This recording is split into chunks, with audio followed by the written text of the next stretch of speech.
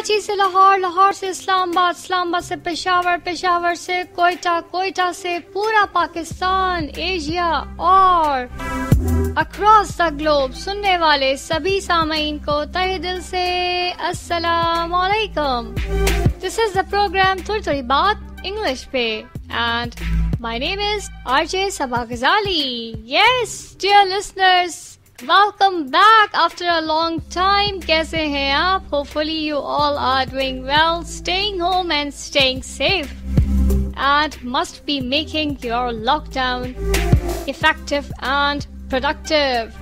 So कैसा जा रहा है आपका लॉकडाउन और कैसी जा रही है आपकी ये कोविड-19 जर्नी? बात करेंगे अपने प्रोग्राम के फॉर्मेट पे। हमारा प्रोग्राम का फॉर्मेट है जाना पहचाना, आपको पता है, होता है कि थोड़ी थोड़ी बात इंग्लिश पे। इसमें हम बात करते हैं मुख्तलिफ वर्ड्स पे, मुख्तलिफ इडियम्स पे, और उसके बाद हम साथ ही साथ शेयर करते हैं कुछ कोटेशंस। कभी कभी कोई टॉपिक रख लिया करते हैं, कुछ पॉजिटिविटी की बात करते हैं और करते हैं अपने आप को रिफ्रेश, और करते हैं जनाब हालात हाजरा, करंट अफेयर्स पे बात थोड़ा थोड़ा छेड़ते हैं। जैसे थोड़ी थोड़ी बात इंग्लिश पे करते हैं, वैसे ही थोड़ा थोड़ा उन हालात हाजरा को भी छेड़ते हैं। जनाब सबसे पहले हम बात करेंगे कोविड-19 की। कोविड-19 ने बहुत लोगों को सिखाया है, और इसमें बहुत सारे लोग ऐसे भी हैं जो कि स्मार्ट वर्ल्ड से इतना ज्यादा वाबस्ता नहीं थे, लेकिन अब वो ग्रेजुअली उन चीजों को अपनाते जा रहे हैं और जनाब सीखते जा रहे हैं टेक्नोलॉजी को। बिल्कुल वो टीचर्स, जरूर बात करूंगी मैं उन टीचर्स की कि वो टीचर्स जो टेक्नोलॉजी को कभी यूज ही नहीं करते थे, जैसे कि गूगल क्लासरूम है या माइक्रोसॉफ्ट टीम्स है या ऐसी और दीगर एप्स हैं और दीगर प्लेटफॉर्म्स हैं जो कि हम कभी यूज नहीं करते थे क्योंकि हमें जरूरत ही नहीं पड़ती थी, लेकिन अब हम यूज करते हैं। और इसी तरह से अगर हम इंग्लिश के सेंस में बात करें, बहुत सारे ऑनलाइन कोर्सेज फ्री हो गए हैं, बहुत सारे लोग फ्री ऑनलाइन कोर्सेज कर रहे हैं।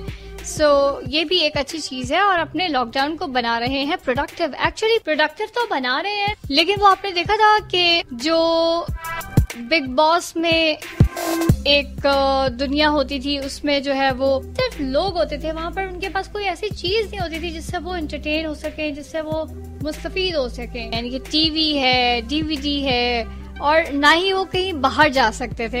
इवन हम जैसे सौदा लेने निकल जाते हैं कोविड-19 जर्नी में भी, लेकिन उनका लॉकडाउन इतना ज्यादा बड़ा लॉकडाउन था और कर्फ्यू होता था, तो वो लोग बाहर नहीं जा सकते थे।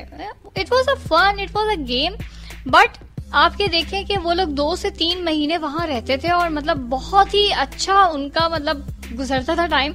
और उसमें जो लड़ाइयाँ होती थी, उसमें जो चीजें होती थी, वो एक्चुअली हमें सिखा सकती हैं कि हम बहुत सारे जैसे एक्सपीरियंसेस करते हैं अपनी लाइफ में। इस तरह से ये भी एक एक्सपीरियंस है कि हमें घर पे ही रहना, घर से निकलना ही नहीं है बाहर। आप उन लोगों के बारे में सोचें कि जिनकी सूरत हाल बहुत ही ज्यादा टफ है, इवन उनके पास खाने को नहीं है। चले big boss is like a fun, is like a game, कि चले उनके पास खाने को तो हर चीज थी ना, उनको कोई मसला नहीं था। तो लेकिन जब हम बात करते हैं कश्मीर की, जब हम बात करते हैं ऐसे इलाकों की कि जहां पर मतलब ऐसे लोग जो हैं, जो जिनके पास कुछ है नहीं खाने को, जिनके पास कुछ है नहीं पीने को, जो इतनी बुरी सूरत हाल में फंसे हुए हैं, तो उनके बारे में हमें सोचना चाहिए कि वो किस तरह से अपनी जिंदगियां गुजार रहे हैं। और हम हर चीज होने के बावजूद जो है वो ब्लेम गेम खेलते हैं और आए दिन किसी न किसी बात पे डिप्रेशन का शिकार हो रहते हैं। तो खैर ये थी कुछ कोविड-19 की बात। आपको बताते चले जनाब, इंग्लैंड और वेस्ट इंडीज का टेस्ट मैच शुरू हो चुका है। जनाब ये बहुत ही अच्छा मैच, और ये शुरू हुआ है 8 तारीख को। It's quite good. मतलब पूरी दुनिया इनकी सीरीज देख रही है, पूरी दुनिया इनकी सीरीज का जो है वो इंतजार कर रही थी एक तरह से, क्योंकि पूरी दुनिया बोर हो चुकी है, बेजार हो चुकी है, तो इस वजह से पूरी दुनिया वेट कर रही थी कि something should be happen now. So here it is, and England और वेस्ट इंडीज हो चुके हैं स्टार्ट। इसके बाद है बारी हमारी यानी कि पाकिस्तान की। लेट्स सी कि क्या होता है। So cut to the chess, और यही है हमारे प्रोग्राम का पहला ईडियम, पहला word, cut to the chess. Yes, straight to the point, मुद्दे की बात करें। मुद्दे की बात क्या होती है हमारे प्रोग्राम में? हमारे प्रोग्राम में होती है बात, थोड़ी थोड़ी बात इंग्लिश पे, तो इसीलिए हम मुद्दे पे आ रहे हैं। तो हमारा पहला ईडियम है कट टू द चेस, मुद्दे की बात करें। Can you please be cut to the chess? क्या आप प्लीज मुद्दे पे आ सकते हैं, अपने नुक्ते पे आ सकते हैं, जो हमने डिस्कस करना है उस पे आ सकते हैं। Please cut to the chess, do not extend the argument. बिल्कुल सही सीधी बात कीजिए, मुद्दे की बात कीजिए, आर्ग्यूमेंट को तूल न दें, मुद्दे की बात करें। So this is the first phrase. इसको आप अपने बहुत सारे जुमलों में इस्तेमाल कर सकते हैं। वो ऐसे काइंड ऑफ पीपल होते हैं ऐसे कि वो जब बोलना शुरू करते हैं तो इतनी लंबी तो उनका इब्तिदाइया, इतनी लंबी उनकी तमहीद होती है, इतना लंबा इब्तिदाइया देने के बाद आगे जो काम की बात होती है वो सुनने की हिम्मत बचती ही नहीं है। तो उनसे हम कह सकते हैं sorry, could you please be cut to the chess? Actually, I'm getting late. So, can you please be cut to the chase? So, इस तरह से हम कर सकते हैं अपने कन्वर्सेशन को शॉर्ट, और उन लोगों को जल्द से जल्द फारिग कर सकते हैं कि जो लोग लंबा चौड़ा इब्तिदाइया दे कर हमारा खून खुश करने वाले होते हैं। और ऐसे जो लोग होंगे वो मुझे इस वक्त कह रहे होंगे, ओह could you please be cut to the chase? And next to them देखें फंबल्स हो रहे हैं मुझसे। and move to the next idiom, मुझे उनसे डर लग रहा है एक्चुअली, तो मुझसे बहुत सारे फंबल्स हो रहे हैं। so with my fumble you should be humble। so जनाब, बात करेंगे नेक्स्ट idiom पे, पर उससे पहले बात करेंगे किस पे? हम आज बात करेंगे कराची के मौसम में। कराची के मौसम बात करनी बहुत जरूरी है, जरूरी, जिसको कहना चाहिए ना जरूरी, तो दिस इज कॉल्ड लाइक जरूरी, और उसके बगैर जिंदगी अधूरी है। मतलब कराची का मौसम, इतनी शदीद गर्मी, और फिर उसके बाद शाम को एकदम से जो है वो आंधी आती है, और फिर आंधी आती है तो मट्टी उड़ती है, फिर ज्यादा आंधी आती है तो ज्यादा मट्टी उड़ती है, और उसके बाद फिर हवा चल जाती है, अगले दिन बारिश हो जाती है, और उसके अगले दिन दोबारा गर्मी हो जाती है। मतलब what is it? No man, it's too much. लेकिन यही है कराची का वेदर, और ये बस यही है, और ये है, तो ये है, और हम भी वही है जो कि हैं कराचीइट्स। तो हम जाहिर सी बात इसको बर्दाश्त करते हैं, लेकिन इट्स गुड।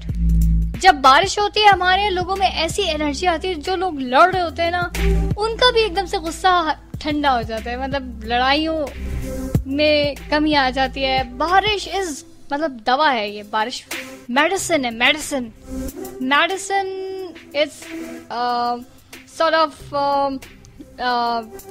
वो होती है ना सुलह कराने वाली मेडिसिन, और सुकून की मेडिसिन, सुकून की गोली कह लें आप उसको, सुकून की गोली है बारिश जो है।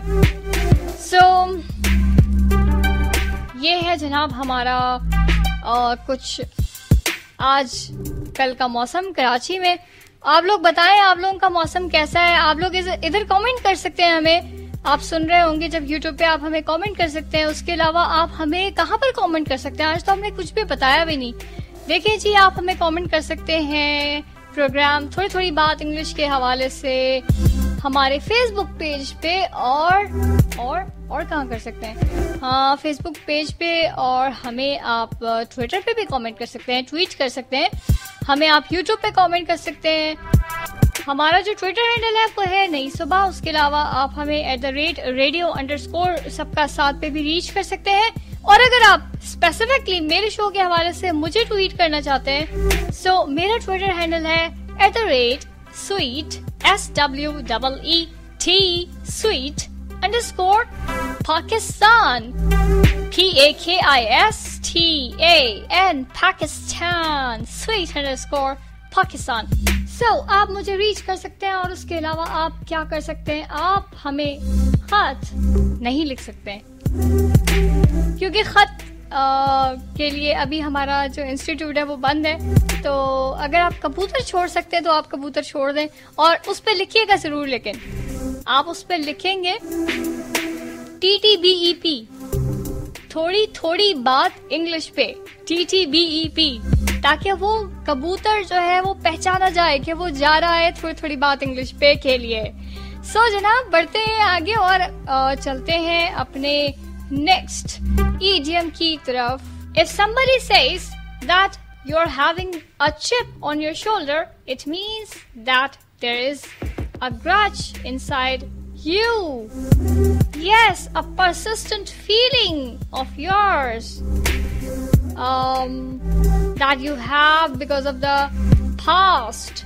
Yes, तो आप कह सकते हैं she has a chip on her shoulder. Pronunciation पे डिस्कस करेंगे थोड़ा सा। Pronunciation पे डिस्कस हमें ये करना था कि जनाब आज हम एक लफ्ज लेते हैं, हम ग्रेजुअली हर अपनी सीरीज में एक ना एक मजे का लफ्ज लाया करेंगे। तो आज का हमारा लफ्ज है clear. It's clear, CLEAR, clear. तो कुछ लोग कहते हैं इसको क्लियर।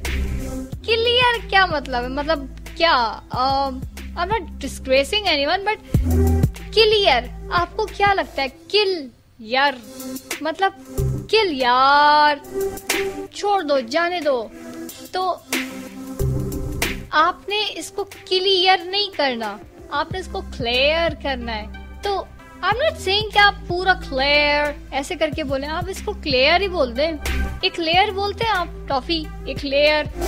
सो इसी तरह से आप बोल सकते हैं क्लियर। वो होता है ना हिज्जे करते हैं हम, तो हम चले इसकी हिज्जे कर लेते हैं, काफ लाम ये हमजा रे, क्लेयर, क्लेयर। तो इट्स क्लियर, क्लियर।